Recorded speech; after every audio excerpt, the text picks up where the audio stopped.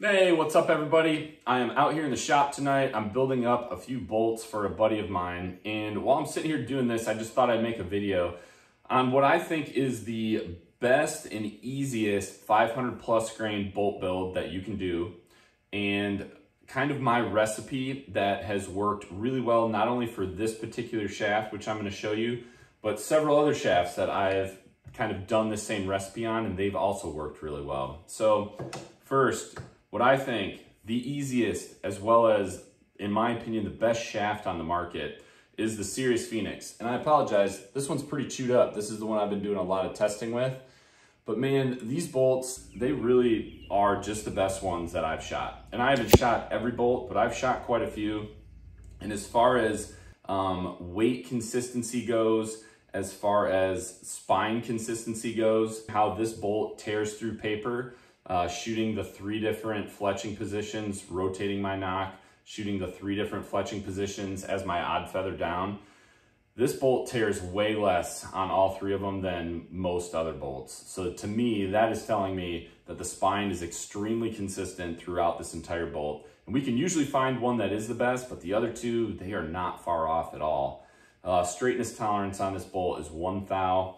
It's 9.54 grains per inch. And it comes standard right from Sirius Archery with a 110 grain stainless steel Ethics insert. You can knock that down to 90 grains if you want to, but what I have found works really well is that full 110 grain insert.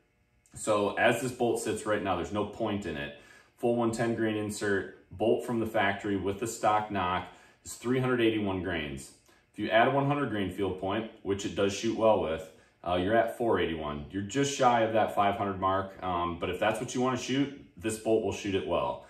Where it has really shined is with a 125 or a 150, and I personally have been shooting the 150, but probably a half dozen of my friends have been shooting this bolt with a 125 and have loved it. So the 125, you're going to be at 506. With the 150, you're going to be at 531. I mean, this bolt is basically, it is set up, ready to go with, like I said, in my opinion, the best shaft on the market, arguably the best inserts on the market coming from Ethics. All you got to do is pick which point weight you want to shoot it through paper, make sure you find the fletching position that is the best, and you will shoot both field points as well as broadheads really, really, really well with this bolt. So I highly recommend it. I've got a link down below in the description to the Sirius Phoenix, so check them out. And I mean, I guess to kind of, you know, validate that 110 plus 150 up front, so that 260 total. I took a Killer Instinct Hyper SWAT XP bolt. It's another 22-inch bolt. This is the bolt that came with my SWAT XP. I basically did the same thing. I pulled the insert out. I put a 110 grain brass insert in this one, and that 150 grain field point. So I took this bolt from a 400 grain bolt. That 400 grains would include a 100 grain point. That's per the Killer Instinct website. And I turned it into a 510 grain bolt. And again, this awesome. I mean, it does. That 260 up front, that seems to work really well for me. And what I really like about this setup, having the ability to shoot either like a 125 or a 150, you're right in that sweet spot for broadheads for a crossbow. So if you want to shoot either a fixed blade or an expandable, a lot of crossbow heads, crossbow specific heads are in that 125 grain category. So you're going to get a 500 grain setup, especially with the Phoenix, a 506 grain setup with just a ton of different broadheads to choose from. The 150, you've got a lot of fixed blade options to choose from. And you're creeping into the territory of being able to buy those kind of premium fixed blades, like the Cutthroats that I shot last year. You know, those start at 150 grains. You are entering that realm of broadheads as well. A lot of options with that 110 up front and either 125 or 150 point weight to go with it. And you know, the one thing that a lot of people, when I first have talked about the Sirius Phoenix 2, the first thing they say is, man, these bolts are kind of expensive. It's like, yeah, well, they're also really freaking awesome. They shoot really well. You're going to get great consistency out of them. They are tough. They hit hard.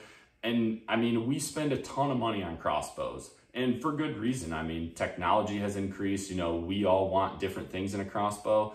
But man, a crossbow is just a big kinetic energy machine. Same as a compound, same as a longbow, whatever. They're just kinetic energy machines.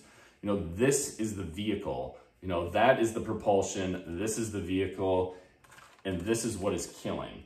So don't chintz out on this and this, because this is what's going through the deer, and this is what's going to matter when you hit a deer. So invest some money. I would recommend in the best shaft that you can get. If you want my opinion, the best shaft is the Sirius Phoenix.